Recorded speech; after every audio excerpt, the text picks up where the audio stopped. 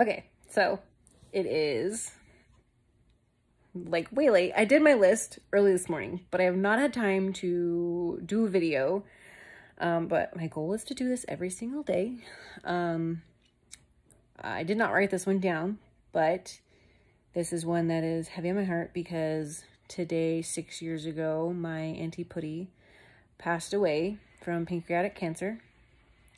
She was an amazing human being, and she is the mother to my inappropriate older sibling, Shelly, and without her, I would not have Shelly, and I am so incredibly grateful for the gift that she gave me of my amazing cousin, sister. I like to call her my sister cousin just because it sounds funny and weird, and her and I are like, we're just sarcastic.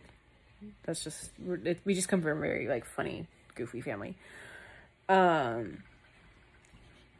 I am so thankful for her, and she always made like the best cards too. Like, my Auntie Putty was an amazing woman. She was so kind. She loved Brian. I have like the best picture of her and Brian dancing at our wedding. It's really one of my favorites.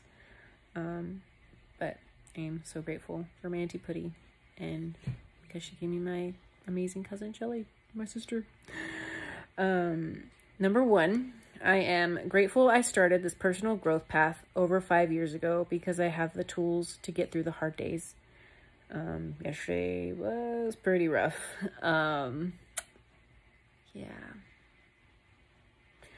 I am thankful for my amazing sister squad who are always there to pick me up when I feel like I just can't get through another day.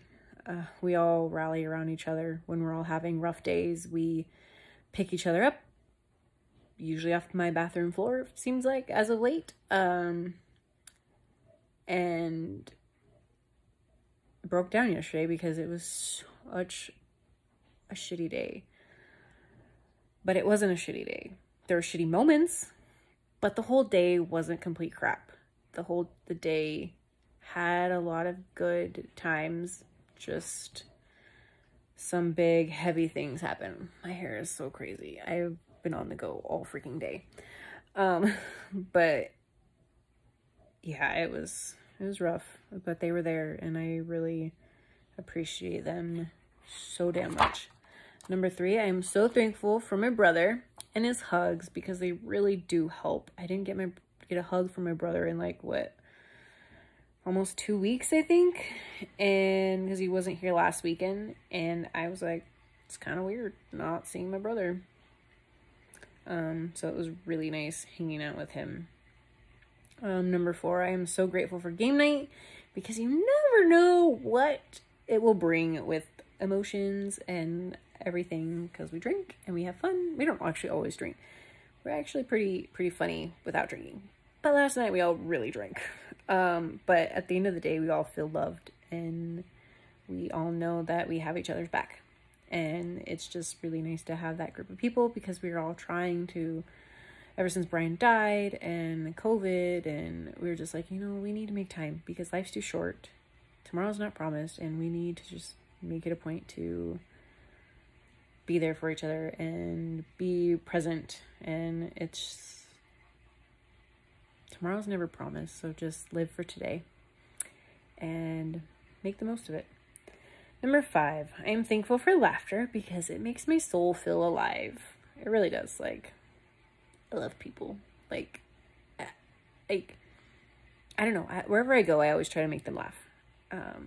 One, because it makes me feel good, and two, because it makes them feel good. Even though they're a freaking complete stranger, like, if I can make their day a little better, it's worth it. It's worth saying something stupid or corny or making a funny face. Like, just breaking the day up a little bit by making somebody laugh, making somebody smile. Like, ugh, that's like my favorite thing ever, is to help people laugh and find their joy in life and remember that it's not all that bad.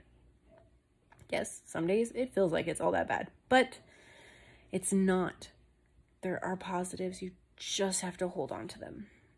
So I hope you're all having a really great Saturday. I still have more things to go do, so I need to actually go put my face on, go change my clothes, and go have a fun evening. I'm really, really excited for it. Yeah, I decided, I'm like, I don't have my children. I am doing something fun tonight. So, yeah. Happy Saturday, everybody.